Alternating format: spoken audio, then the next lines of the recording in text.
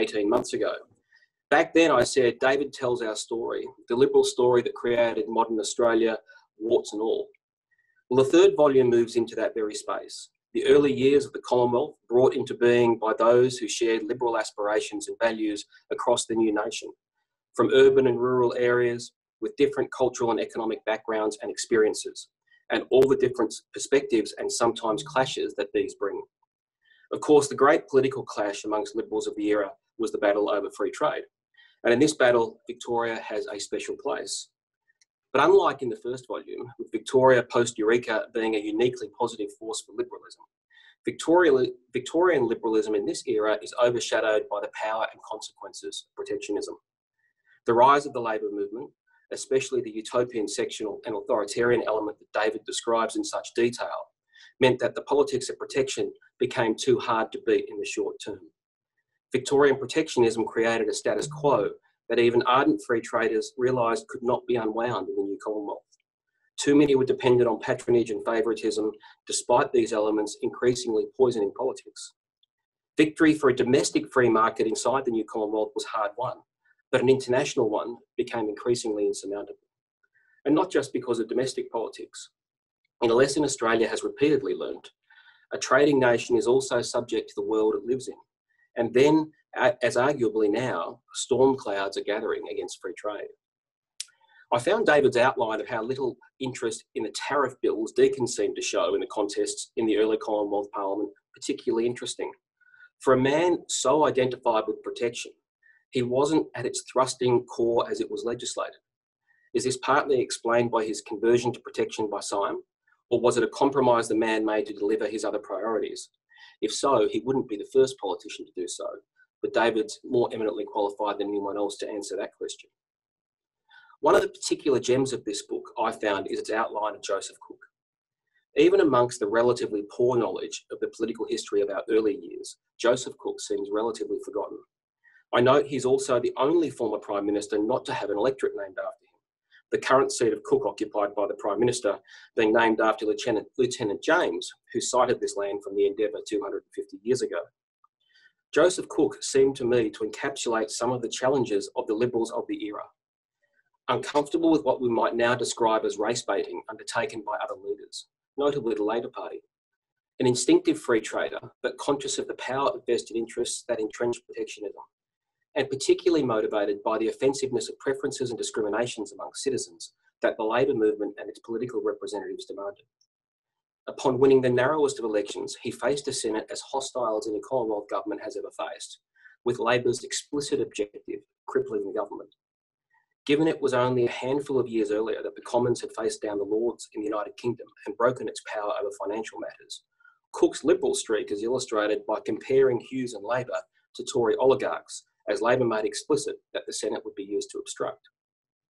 This is another reminder that no one likes losing power, particularly those representing sectional interests. And also a reminder that later Labor claims of Senate obstructionism are utterly opportunistic. While I find that portrait of Cook fascinating, as I can't claim to know him well, and I think his battles encapsulate many of the Liberal challenges of the era, I find the Hughes portrait more challenging. I come at Hughes as a visceral opponent of conscription and conscious that his campaigns around that issue created social scars along religious lines that lingered for decades. And I don't have time to go into this man's extraordinary career here, but as anyone with an understanding of Australian political history will have an opinion on Hughes, this book is particularly well worth reading, as no matter one's initial opinion, it will be challenged and you will need to rethink it.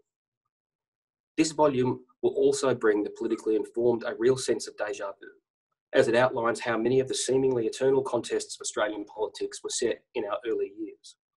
Marxist utopianism may have declined in influence, but state-driven utopianism without the overtly authoritarian streak remains in those who seek a perfect world created by politicians or, at least as often, experts. In the early years, it was the proposal for independent experts to assign protection levels. Now we see it in proposals for a Reserve Bank-like climate authority to determine national policy where political contests don't result in a desired answer. The early years of the Commonwealth also illustrated the foundational role of the pledge and binding caucus and the external control of one side of politics, seeing elected members as delegates of a sectional interest as opposed to representatives of the people and their common interests. It not only forced out founding members of the Labor movement, but it is inevitable that when one side of politics adopts these measures, it impacts how the contest of politics itself is conducted, as well as its primary competitor. This malign influence continues to exist today, where in my view, the binding caucus unnecessarily limits and constrains the parliament. And finally, the evolving Labor Party into an authoritarian and hostile force within the new democracy saw the artificial conflation of the union movement with the broader group of workers. In the words of Hughes' biographer, that David uses, the new Labor Party was to be the party of trades hall and union official, not the shearing shed and shop floor. It's difficult to think off the top of my head of a single identifiable issue in Australian politics that has argued and been debated as constantly as this has. Given the circumstances of this afternoon's event, one cannot help try to draw lessons from the challenges David outlines to those we face now, and will undoubtedly do in the foreseeable future. In the activities of the state, inertia matters. This is but one illustration of the battles Liberals faced in the era covered by this book. Following the 1890s depression, the rise of militant unionism and the purging of Liberal voices from within the Labor movement, and then the social and human catastrophe of the First World War, there were clamours for state action that threatened the new Liberal democratic state. Emergency measures, such as those introduced during wartime, can create a new status quo for peacetime as well, not just in granting officials powers, but also in expectations of the people, of groups within the community, and the degree of state control that will be tolerated. Protection and preferment create political constituencies for temporary measures to become more permanent. Today, with an international crisis, we're living through an era of unprecedented state activity as well, completely unforeseen in both economic terms, as well as laws governing personal and private behaviour, only a matter of months ago. So at some point, Liberals will need to turn our minds to what next, knowing some may seek to maintain a larger state role after the immediate crisis passes. In conclusion, while a reader of this volume would definitely benefit from commencing with Land of Dreams and a Free Country, it can also be read by those with a specific interest in the early years of our federation. As a source of material and reference to other figures and collections, it is more comprehensive than anything I have come across. And it now gives me great pleasure to introduce my friend, David Kemp. I'd like to commence with a short thank you, as to be mentioned by David in his acknowledgements is quite an honour. David's extraordinary contribution to Australian liberalism covers every possible field, from education to the Liberal Party as its vehicle, to serving in high public office, as well as being a friend and mentor to many of us who have followed. However, this extraordinary work will outlast all of us, and it is a pleasure to both congratulate him and to introduce him today as we launch this third volume. Congratulations, David. Thank you very much, Scott. That's a wonderful David. launch of the book and a wonderful introduction. Can you hear me? Yep. Yep. It's been a great pleasure to know you over the years, and today to welcome you to the study where all these books are written. Some of the references that I've used are actually behind me, and they appear in footnotes in the book. So this is quite a good place for me, at least, to launch the book. You've given a wonderful account, I think, of the politics of the period. And perhaps I could just say a few words about what these books are about and why I've written them. I suppose I've been inspired by the comments of people like Robert Menzies particularly, and repeated by John Howard, that politics is really a battle of ideas. And if it is a battle of ideas, the question always arises, well, what are those ideas and which ones influence politics and how do they do so? So although it's a book about ideas, it's not a book of political philosophy. It's a book about, as you so clearly outline, about political life. And so the ideas that are relevant to politics are the ideas as they're articulated by individual people, by Deakin and protectionism, and by Reid and free trade, or by Hughes and an extreme version of nationalism. You've got also behind those people there are organisations, and those organisations embody those ideas in their platforms and in the purposes that they try to sell to the electorate. And behind the organisations and arising out of the ideas, you've got the policies of governments working through institutions which embody ideas, and how those ideas work out in practice depends on the people, the quality and logic of the ideas themselves, and the circumstances in which they're implemented. So that sounds quite a complicated picture, but it's actually the scene that I've tried to write down in these books to make the ideas at the heart of politics live through the people and the organisations and the policies, and to explain the way in which they intersect with the events that Australia has come through, the development of a new country on a new continent for the European settlers after 1788, through the First World War, through grappling with the consequences of that war, through, and I've taken this particular story through to 1925. So let me just say that, by way of introduction, that I think that period falls into three main elements. One is the pre-1914 period. And the pre-1914 period is what I would describe as the period of the dominance of liberal ideas. Liberal ideas had led to the formation of Australia as a nation. They'd written its constitution. They informed the structure of its institutions to protect individual freedom through the constitution that the Liberals had written. Australia itself and its constitution was the great liberal triumph. And it was through that constitution then that the Liberals debated and disagreed with each other often, as over free trade and protectionism, to try to develop what they saw as being the preferred course for the nation into the future. So that's the first period, Liberals aiming at the harmonious, free, liberal society, but struggling with each other about how to do that. And that's the battle encapsulated in the relationship, the difficult relationship between Deakin, Reid and Cook. Then the First World War strikes. And the First World War, of course, not only inflates the role of government enormously, we get income tax introduced, we get a whole variety of new taxes introduced, we get a level of regulation of Australian industry that took decades to roll back. And as you said quite correctly in your launch remarks, every privilege and every opportunity that industries get out of regulation, they want to hold on to. And so every regulation creates its interests to defend it. And so what I do is to look at how Australian democracy channels those interests and how those interests gain power and influence, and how they try to use the institutions of Australian democracy to pursue their own special interests rather than necessarily the public interest as a whole. And what you do find through this period is a loss of direction by the Liberals. And that, of course, is organisationally expressed in the end of Deakin's Liberal Party when it merges with Hughes National Labor to form a Win the War party in 1916. And the founding Labor leaders, as you mentioned, are expelled from the Labor Party. And then you've got the post-war period in which people like Bruce in particular, after Hughes is dismissed from the Prime Ministership, try to untangle this and try to get the nation back on an enterprising path and try to stimulate economic growth, and struggle enormously to do this against the tremendous power that the union movement has acquired by that time.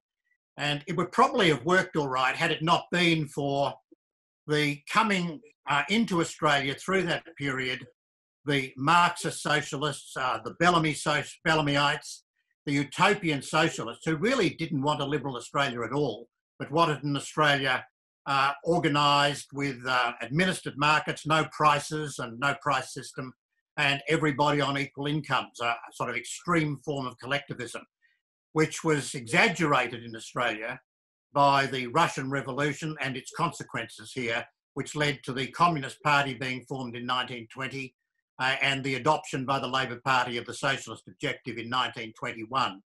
And that fed into a tremendous amount of industrial strife during the 1920s, which made it incredibly difficult for Bruce and the Liberals behind him to get the economy moving again.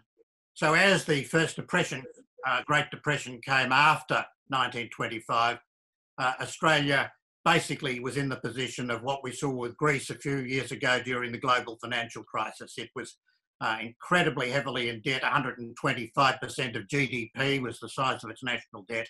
Countries wouldn't live with it. There needed to be a rollback to a freer country.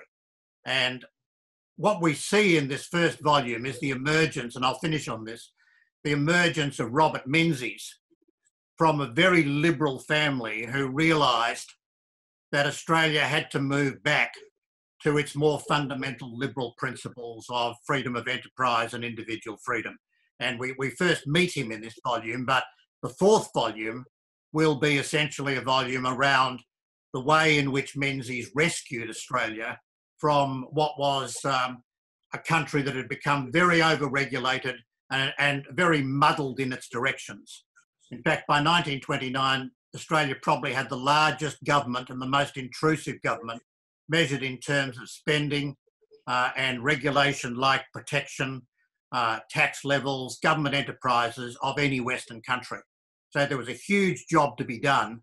And this volume really sets out the remarkable story, how we got into that position, how Australian democracy became the vehicle by which special interests, as you say, invented this enormous government, which then had to be rolled back. Yeah, so I'll leave it there, Nick, and we can have a chat.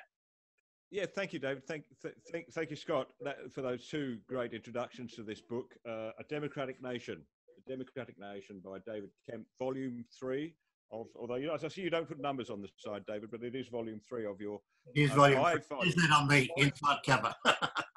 5 volumes, I think the last time I checked. There was talk of a 6, but I don't know. But anyway, look, thank you so much for that. And look, let me just say before we move on to the... I feel today, I had a very strong sense of its importance of citizenship in this extraordinary period in history when we face so many difficult decisions. Got a big with the coronavirus, and a big task too, of course, in ensuring that the economy can ride its this, but to do so impinge on those fundamental. You're dropping out a bit, Nick.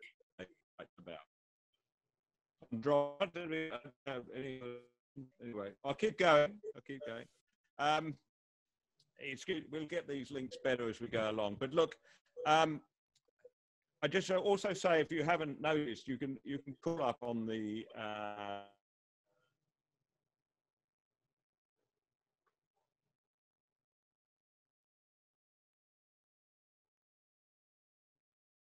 Can't hear you at all now. Yeah, James, I think we've lost Nick.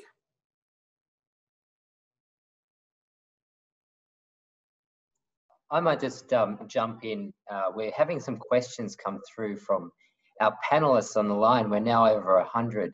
And one of our panelists has asked, David, if you can share some thoughts on the liberal fight for our freedoms as individuals and the house arrest going on in Australia, and particularly in New South Wales today. Well, I particularly don't want to get into a discussion of current political events.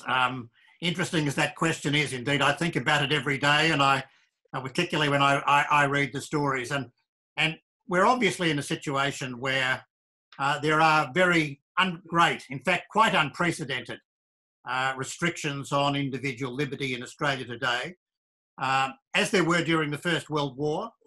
Today, they're even greater. The great challenge for Liberals in Australia is going to be to make sure that we return as soon as possible to the freedoms with which we'd become accustomed before this pandemic broke out. And as I mentioned before, it was really the coming of Robert Menzies that helped Australia finally roll back the restrictions of the First World War that were supported by the powerful economic interests. During the Second World War, he outlined that in The Forgotten People, how he was going to do that, and then did it. So I think the main lesson that comes out of this is that all those involved in government today, and particularly, of course, the Liberals, need to be very aware of when the turning point comes and when those freedoms can begin to be restored. Yeah, I hope you've got me now. I dropped out there. These things are going to happen, obviously, from time to time. Look, I was just explaining there is a comment panel on the right. James just read out from that. So please send your comments in. It's great to see people, great friends of ours who we can see their names coming up. Look, and Scott, please feel free to contribute to this conversation as well. We might turn now to World War I, because I think there is some similarity. You know, you're dealing with an enemy, you're dealing with the fog of war. I like to think we're in the sort of fog of Coronas at the moment. It's hard to make policies, it's hard to get the information you need, and there's an element of risk in everything you do.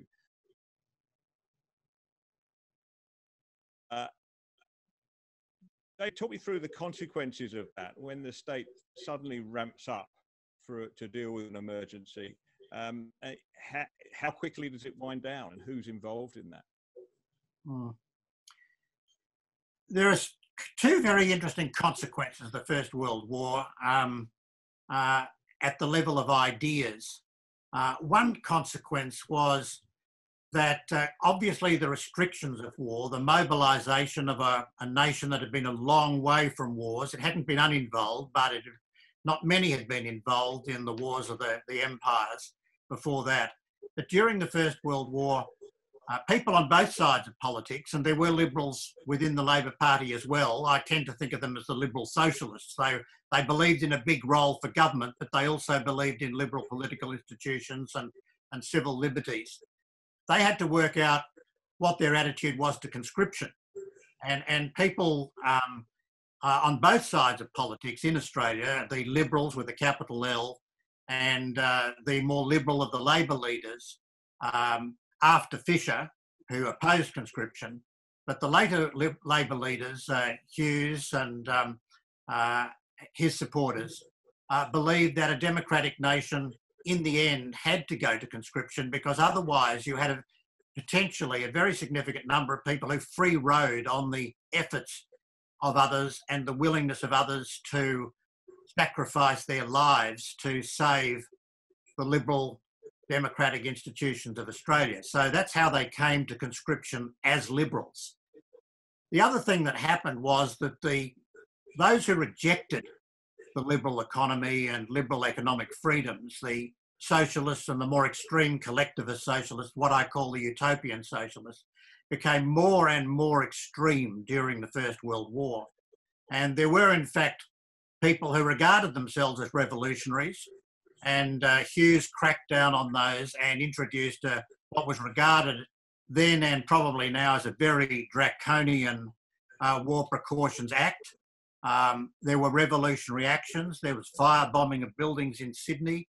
Some people were actually executed for murders in the course of this revolutionary activity.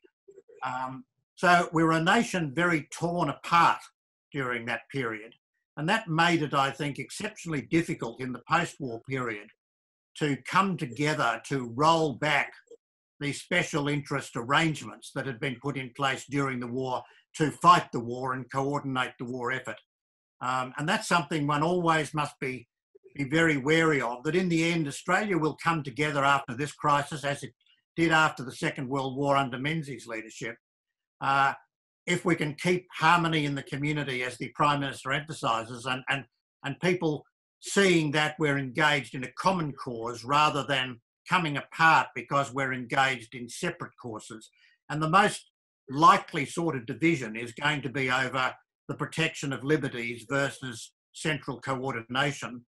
And we're going to find people of all different political stripes involved in those debates. And it's important that our political system be responsive to them. Thank you, David. I might just jump in there. Nick's having further problems with his audio. You spoke about this time in Australia's history where essentially the government was becoming larger and larger on steroids even, and therefore that led to a lot of regulation. And during this period, essentially we had the Labor Party and everybody who wasn't the Labor Party. What were the big issues that they were struggling with at that time, and what was the commonality of the issues for the non-Labor parties in Australian politics during the period? Yeah. Well, first of all, there was the Liberal agenda. Let's go back to the point of federation. The Liberal project was in good health at federation, despite the fact that the Victorian and New South Wales Liberals were politically at each other's throats over protectionism versus free trade. But they were proud of the constitution that they'd written. They were proud of the liberal institutions and the protections of individual liberty they'd put in place. Within a couple of years, Australia gave votes for women and also the right of women to enter Parliament. 2 decades before Britain and the United States were in the same position. I mean, the whole history we hear about suffragettes, for example, is a history of what happened in other countries. Suffragettes in Australia had been 1880s and 1890s, and they'd won by 1902. So that was an example to the rest of the world. The Liberals were particularly concerned about building national infrastructure. The site of Canberra was identified. They were keen on advancing education. They had universal primary education in place from the 1870s. Secondary education in government schools began to be organised in the first decade after Federation. I think perhaps looking back on it now with hindsight, the greatest achievement of Australian democracy was bringing the working class into politics. So that by the time we got to Federation, Australia wasn't run by the upper or upper middle classes, as American politics tended to be or British politics tended to be. We had really two parallel elites, if you like. We had a working class elite, well educated with primary education, but with full political access. And the voices of many of those in the working class were the Liberal parties. And that was particularly so in Victoria, which had a very strong base in the working class from the 1870s. And it was true also to a large extent in New South Wales. And so the reason the Labor Party was a bit slow to get off the ground, because it was founded in 1890, and at Federation in the first elections, votes in the states where the Liberals were well established were quite low. And it wasn't until 1910 that you had the first elected Labor government. That was, again, decades before what happened in Britain. The first elected Labor government in Britain was after the Second World War. So that shows just how far ahead of the game Australian democracy was. But there were a number of other issues that were really very much on the agenda, and they came out of identity politics. People were concerned about Australian nationalism, which really was at the root of protectionism. They were concerned about white Australia. There was a rise of racist sentiment and a growing consciousness of race. They were concerned about compulsory arbitration and the prevention of working class politics becoming class-based identity politics, and that's why we ended up with the arbitration system. During the Second World War, interestingly, the Liberals became increasingly concerned at the capacity of the unions to get out the votes. And that's the real reason that I show in this book why we ended up with compulsory voting, because that was introduced by the Liberals. And it was introduced because they thought their organisations would not be strong enough to get out the vote to combat the socialists in the Labor Party. And it was to prevent Australia going the full hog towards socialism that the Liberals introduced compulsory voting. It was first done in Queensland in 1915 and then in 1924 at the federal level, and all the states followed shortly thereafter. So that showed both the strength of Australia as a country which had incorporated the whole society in its political system, but also, and the desire to make Australian democracy work.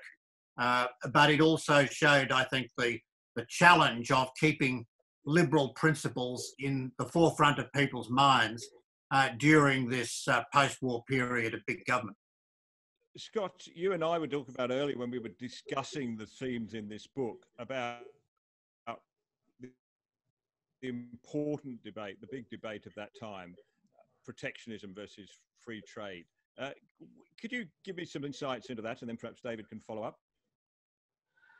Well, the lesson I took away from the description of that in this book was we forget that the battle for free trade within Australia itself was not an easy one. That had been settled. Constitutionally with the new federation.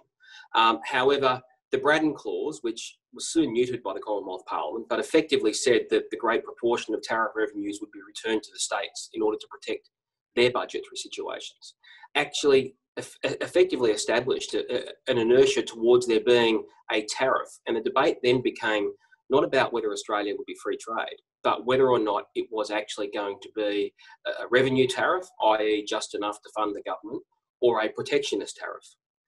The second element was that because of the way the Victorian protectionist regime had evolved, you saw from people like Joseph Cook and the old free traders that there was sort of not a surrender, but an acceptance of the fact that it was not politically feasible with the size of Victoria in the national economy and as part of the new Commonwealth to wind all that back. The numbers were not going to be there for it, particularly because of the alliance with a lot of the labour movement with the support for protection. As David points out, there were free trade voices within the labour movement, but the stronger voices added to the fact that there are people that made a lot of money out of it, add that to the fact that there were those who, for all the right reasons, thought this was a better way to end sweating and have fairer workplaces. For the same reasons they supported things like arbitration. It just meant that because it was there, it was a very, very difficult project to unwind. And added to the factors that David's just outlined, particularly post-World War I, sectional interests are harder to take on when you have a society that views itself as divided. We call it now identity politics. It was called other things, whether it be religion or class politics a century ago.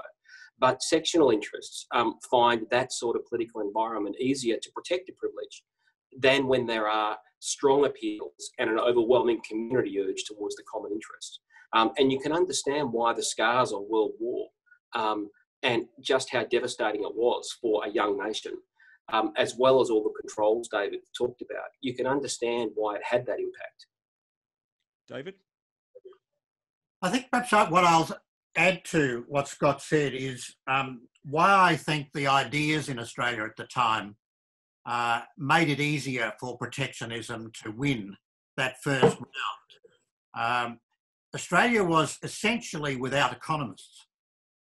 Now, those who follow economic debates in the press will say, oh, well, that was a good thing, but it wasn't a good thing because economists were the main carriers of the ideas of Adam Smith, who was probably the strongest believer and strongest theorist about why a free society worked and why a free economy worked.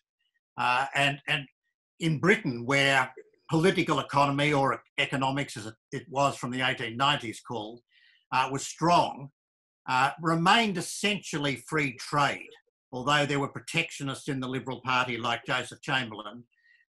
Free trade remained through until the 1930s. There were advocates for protection, but free trade survived. But in Australia, in the absence of any departments of economics and very few people arguing the economic case, the case for free trade fell into the hands of special people who are special interests and the few like Reid who were aware of the economic arguments.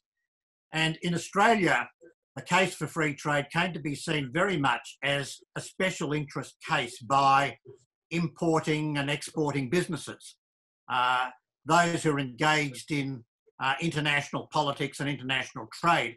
And the argument as to why it was actually good for the working class, although Reid tried to make that, and Cook fervently believed that, was not strongly made by any third voices. So the political case was weakly put, whereas the anti-free trade case was put at the level of ideas by people like David Syme, who wrote a whole series of articles in The Age, but also a book that was internationally widely read by protectionists, working with protectionists in Britain, who sought to refute Adam Smith and all the core writers of economists, and people like Deakin, who was a lawyer, had no way of knowing who was right and who was wrong on this matter. So because of an intellectual gap, as it were, in Australia, we plunged into protectionism.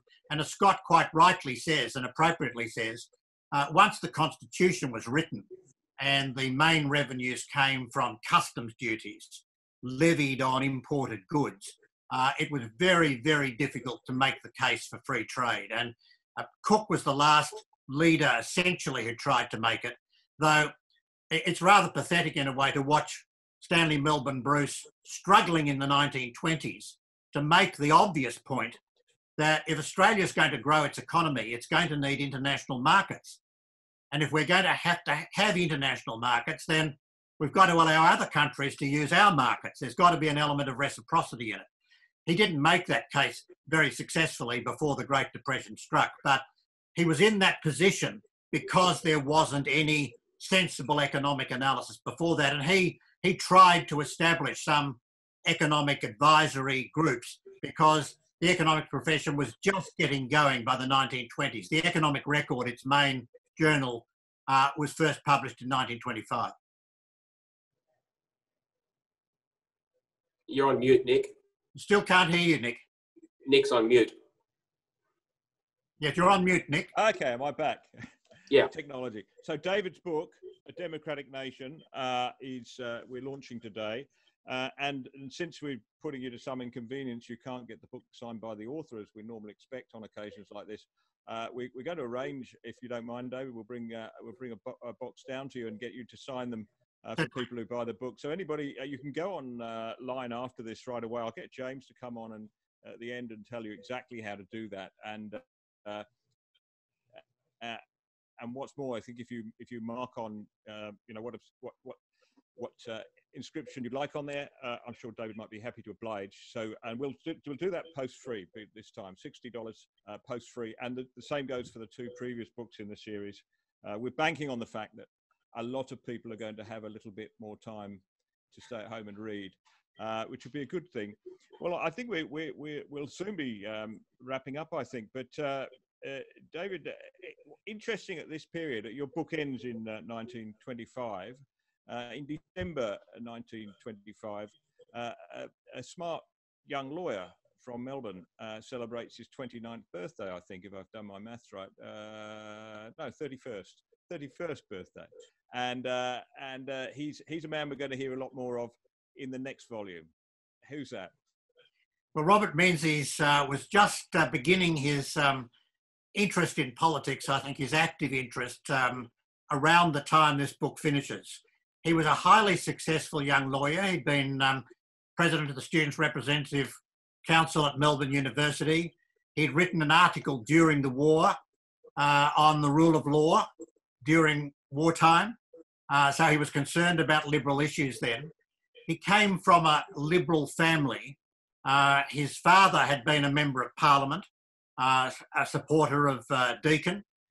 His father-in-law, as it turned out, Jack Leckie, was also a member of Parliament and later indeed a member of Menzies' ministry during the Second World War. And his family was politically exceedingly interested. And they obviously talked about the implication of the merger of Deakin's Liberal Party with Hughes's National Labor Party. And they came to the view that liberalism needed to be revived and liberal ideas needed a voice. And that voice was an organisation. And there were two liberal parties, new liberal parties established during the 1920s, one of them during the time of this book. And Menzies himself began to articulate these views and to express very great dissatisfaction with compulsory arbitration and with the increasing role of communists as officials in the trade union movement. And he worked with Owen Dixon to have the Seamen's Union deregistered during the industrial disputes of the 1920s. So Menzies was just gathering his strength, I think, and his intellectual arguments to make the case for liberalism in Australia and returning to a more liberal society by the time this book ends. And in 1928, several years later, he comes into the Victorian Parliament and becomes then quite a significant voice interstate, and in 1934 takes the seat of Kooyong and enters the federal parliament. So while utopian socialism is on the rise, we see liberalism making a comeback. I hope that's what we're going to see now. I just feel there's a desperate need now for us to restate clearly the principles of liberalism as we make some very hard decisions, not only now, but coming out of this period. Scott, I'm not going to ask you to name names, but do we have the thought leaders? Do we have the people with that sound grasp these days who can help steer us, on that path out of this? Well, I think the lesson of this book is that, and I think one of the chapters is liberalism under threat, which was one of the ones I found particularly interesting, is the liberal movement in Australia has always been strong enough, even in troubling times, like the times David writes about in this book, to find a champion, because what I've picked up is that these values are innate from so many people who are politically engaged. They're innate in the institutions that people are brought up with, the sort of social codes that we live with. So in that sense, I'm an optimist. I mean, Australian liberalism has always had a more utilitarian streak than the limited government liberalism that the United States has. And so because we have that strongly utilitarian streak, we have always seen, for example, during wartime, the acceptance of a much larger state. I'm not a fan of conscription, but I can see the rationale for it. And so that greatest good for the greatest number, as well as that John Stuart Mill principle of essentially, are you harming others, which David also refers to in numerous parts in this book, they underpin our liberalism. There'll always be debates amongst liberals about the extent of the state because people answer that question differently. I said earlier that I think we are in a period of unprecedented activity. If I described the situation in Australia or globally now to anyone 3 months ago, they wouldn't have believed me. So I, for example, think they are entirely consistent with the values that liberals have used in times of national emergency over the last century, even though they're not something that I've ever personally experienced before. The test now is the same test that I think David comes to at the end of this volume, which is we don't necessarily have all the architecture of sectional interests holding this in place as they did in place in Australia over decades. We will have economic trauma. We hope to avoid as much health trauma as we can through the measures we're adopting. But there's always, in the ebbs and flows of political debate, times when ideas come under challenge or they're at their peak. And liberalism had a very good period in Australia, free markets, civil liberties, reducing barriers on people's personal behaviour, things like that. Now the test for liberals is how do we deal with changing situations with values that are consistent? But I remember David once told me a long time ago, it was at a deacon lecture about 25 years ago, David, when in my youth I wasn't necessarily a fan of Deakin because of his protectionist and white Australia stance. But liberal values can lead to different policy responses depending on the situation the country finds itself in. This is a unique situation. And so I find what we're doing now entirely consistent with liberal values. The challenge is, how do you go back to a liberal society absent the crisis? And that particularly I found apt reading this book about the recovery from Volume 1 at this very time. The recovery from World War I at this very time. Perhaps I can add to that, Nick. John, please do. I think, first of all, if you look where liberal ideas come from over the years, there is always an identifiable centre of liberal thought. There are think tanks in Australia back in the 1880s advocating liberal ideas and with contact internationally with similar think tanks in America and groups in Britain. And you find that, again, from the Second World War on, Australia's sort of become quite heavily populated by think tanks of all kinds, but certainly liberal think tanks. So you certainly need the thought leaders, as you said, and I agree with what Scott said. But the other point that I think we haven't made so far, and that I firmly believe is true for Australia, is that Australia is culturally a much more liberal nation than most countries. That if someone articulates the liberal case, it will receive an echo in Australia from the Australian electorate. And the fundamental reason for that, I think, and for that culture, is that modern Australia is an immigrant country, and all people anywhere in the world want to control their own lives. That's the fundamental liberal interest. It's the interest of every individual person is to be themselves and to be able to express themselves, whether they're in China or Europe or America or Australia. This is the nature of humanity. It's human nature. But you need a culture which is favourable to that. And in Australia, because we're an immigrant nation, we have a culture in which people want to control their own lives. That's why they've come here. That's part of the family's ethos, is to build up the family's capacity to live the kind of life that it wants. And that desire to live your own life is a very, very powerful idea in Australia. Ideas of subordination and going along with the ruling class or going along with the party or, you know, just going along is not part of the Australian ethos. And so, like Scott, I'm really quite optimistic. I think once this pandemic is past, there will be a very strong support for the ideas that will support the policies of returning to a liberal and free Australia that Australians have become very used to since the 1960s. You're on mute still, Nick. You're on mute? I'm back now. Yeah. And if this drops out, James, you pick up on the comments from people, but it's great to see so many people sending in comments and some questions. There's a question from Victor Purton, which I think you've just answered, David. He asks, what makes you optimistic for Australians getting through the pandemic and leading globally into the recovery? I mean, I believe we're very well placed to do that. And the most important thing, I think, is the culture and spirit of the Australian people in that.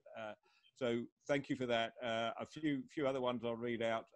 Ruby, well done. You give me the first prize for backdrop. Thank you for that. Well, I do have a harbour here in Sydney. A little bit shorter one down in Melbourne, but anyway, I have a note from Charles writes, I thought this was a very, very interesting comment from Charles Caves. Webinars are great while they're the only option to us, but they'll never take the place of face-to-face events. It's like the difference between watching a movie of the Grand Canyon and actually visiting the Grand Canyon. So I look forward to being able to mingle with other human beings in great numbers ASAP. Thanks, Charles. We look forward to seeing you when time allows, and we can have the luxury of a glass of wine here. And many more comments from great people. The sound, there's a problem with any of the sound reaching Barara, apparently. I learned from the member up there, Julian Lisa. Chris Stone sends in to say, to give us an encouragement, and so many others. Diane McInerney, it'd be good to see you all afterwards and enjoy a glass of wine. And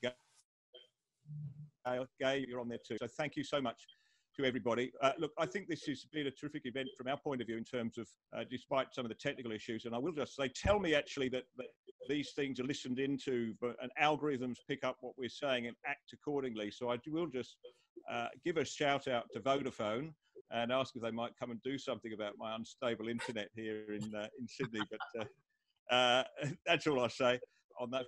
Vodafone sales or sales and service, I hope you're listening.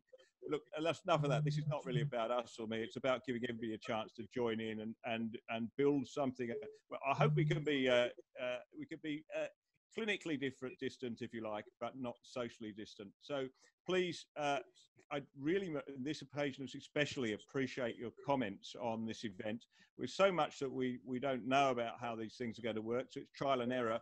I mean, what time do you hold them? We felt that after giving it some thought, that a lunchtime event was probably the best, given that if we tried the old evening event, we'd be competing with Andrew Bolt and Peter Credland. That's a hard ask. So maybe the daytime's a good time. Maybe we mix it up a bit. Please let me know what's a good time. And of course, it's so flexible, so we can come back. I know you had questions to ask. We can think about coming back if people want that, and maybe cornering David for another hour in his study to ask some more questions of him, perhaps. We can link you all in and do it face to face. Look, the possibilities are endless. We really would like your suggestions about what would help you best during this time, but in the meantime, we'll keep going in this. I think strangely rather exciting era we're in. It's great to have both the challenge but the ability through the modern technology to do this. So just one more plug for the book, David. It's a magnificent work, and I think we invested in this. We partnered with you in this several years back. We committed to make sure these books came out. I'm great to see we're on volume 3 already, but I think we see the importance of this now, right? I mean, liberalism is as you often say, it's a continuing project, and getting to understand the essence of it is very, very tricky. But I think by walking us through the history step by step, as we see today, I think it starts to really become very alive. So thank you, David. This is a great service you've done. Thank you, Scott, for joining us. All the best. Before you finally wind up, could I just thank you? Your support for the book has been fantastic. And these books wouldn't have been published without the Menzies Research Centre's support. So I think this is, from my point of view, something I'm enormously grateful for. They're substantial works. I'm pleased that Melbourne University Publishing agreed to take them on. I think they've done a terrific job with the publication. But ultimately, you need people who are prepared to support them, and to support them financially, and to help distribute them and advertise them. And this launch would not have occurred without the Menzies Research Centre. So, Nick, I thank you, and I thank all who've been involved in the production of these books. Thank you. And Scott, could I also thank you? It's very good of you.